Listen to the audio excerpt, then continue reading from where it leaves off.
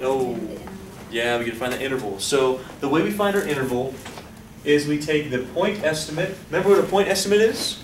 It comes from a sample. Minus E, which is the maximum difference between your point estimate and your population parameter.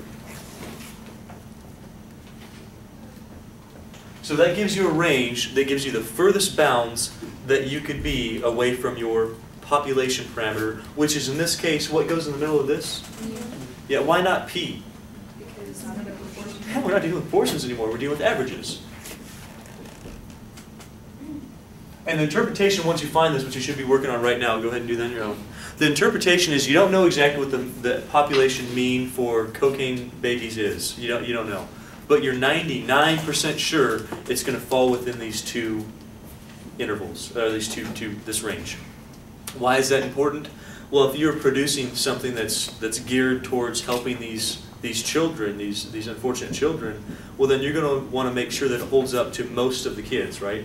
By far most of the kids. You don't want to make something that only helps 20% of these cocaine babies. Maybe it's something that weighs them accurately or something, I don't know, some sort of drug that is based on their weight.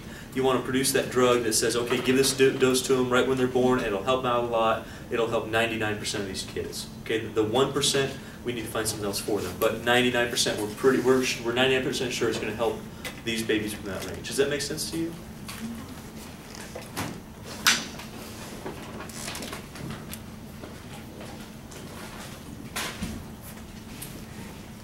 Okay.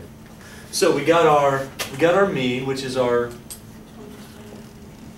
and we'll subtract the 121.71, and we'll add it.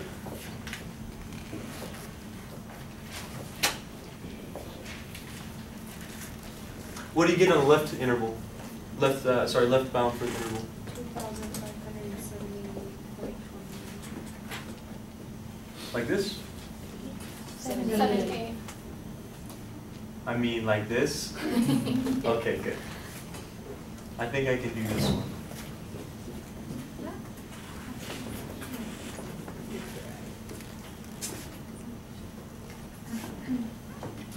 So given this information, you're not positive that the actual population mean is going to fall within this range, but you're 99% sure it is.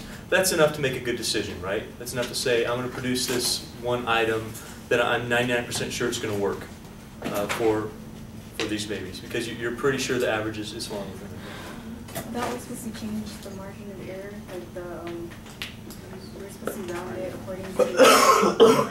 Yeah, you can. Really, we have too many decimal places here. You could easily do a 0.3 and a 0.7. Right? You don't want to get too much off from that. So if you're using the rounding rule, then yes, that's perfectly appropriate. So we round at the last step, or yeah, round the last step. Like instead of 121, you can put 121.7. It really wouldn't matter since you're adding it and subtracting it. That doesn't make that much of a difference.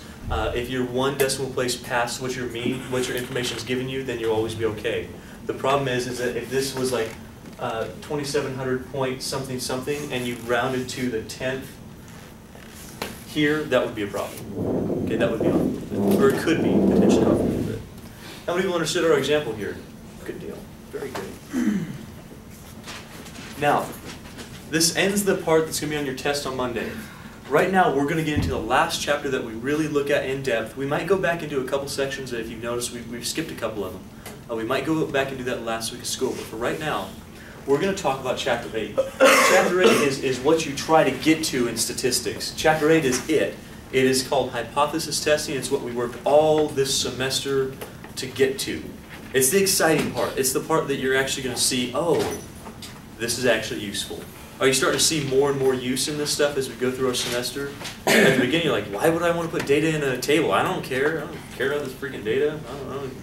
But now we're actually able to make decisions and determine whether something's a good choice or a bad choice based on actual factual data. That's important.